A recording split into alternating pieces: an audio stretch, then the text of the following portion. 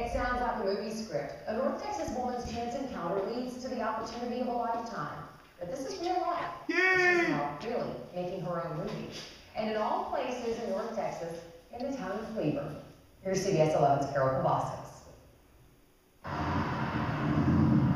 Cleburne is about as far away from Hollywood as you can get.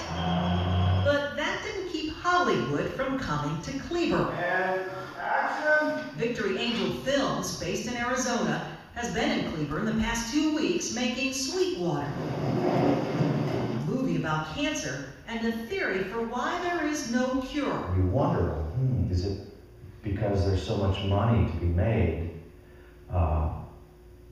with cancer and everything that surrounds cancer?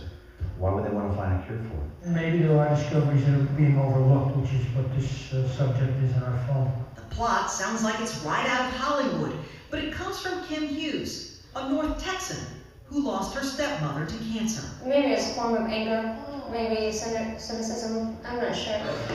Sweetwater may never have gotten off the ground if it wasn't for what's known in the industry as a lucky break. About 4 months ago, I was sitting traveling on an airplane and looked next to me. And she looked over and was just like, oh, you do screenplays? And I was like, yeah. And we just started talking. The film is already a source of pride for Lori Love, Does film have a good message? one of the few female producers in the industry. We're always proving ourselves and that we can do it. We can do it. And they did it in the most unlikeliest of places, in Cleburne. Cut. Carol Cavazos, CBS 11 News. The production crew wrapped up filming today at some exteriors in Cleburne and at Love Field. They're going to head their separate ways in the morning.